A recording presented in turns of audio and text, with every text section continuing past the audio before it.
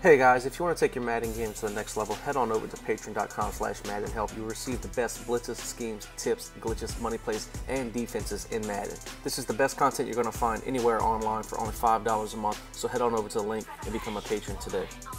What's up guys, we're back again with another great blitz out of the dollar. The play we're going to be going over in this video is the Overload 3. It's a simple setup and you can get anywhere from A, B, or edge pressure. The setup, once you break the huddle, you want to base a line, press, shift your D-line to the left, crash them down, spread your linebackers, QB contain, and then you can put your right of screen defensive end, who you would want to sub in as a linebacker. You can bluff blitz him to put him into a hook, or you can man him up on a receiver that's crossing, or anything you want with him. The linebacker that is blitzing, you want to have high pursuit, speed, and acceleration.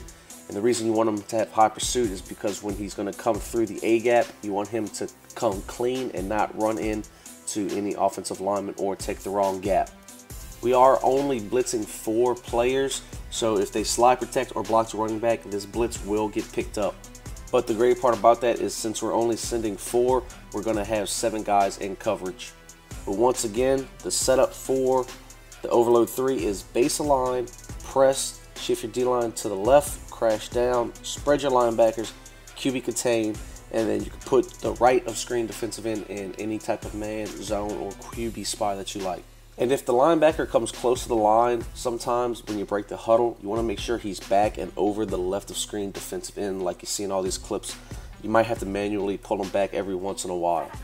Hope you enjoyed this video on the dollar Overload 3. If you did, be sure to leave a like, comment, share, and subscribe to the YouTube channel.